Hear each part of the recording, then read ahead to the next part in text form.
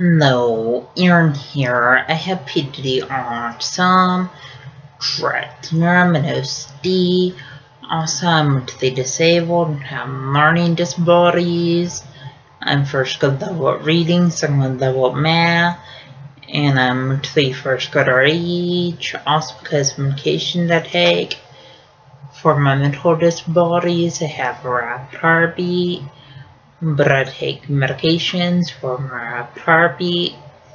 Also, I have fears of crowds, sad sounds, and yes, when people ask me over their house, I don't know how to respond, and it's hard to reason. Also, hard for me to interact with others.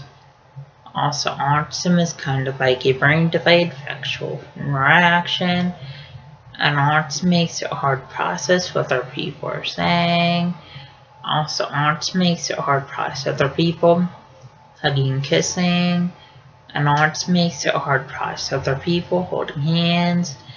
Also, autism makes where people are anxious from large crowds and loud sounds. And autism makes where people are anxious wearing backpacks.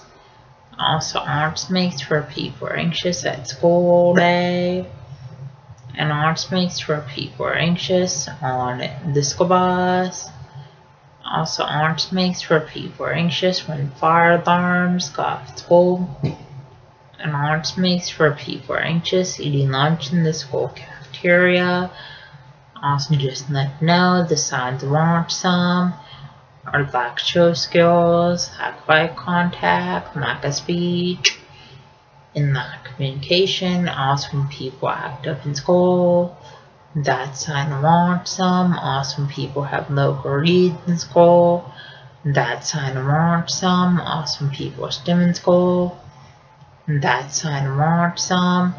Also, stimming is kind of like hand flapping and hand motion, hand movement, and hand fidgeting.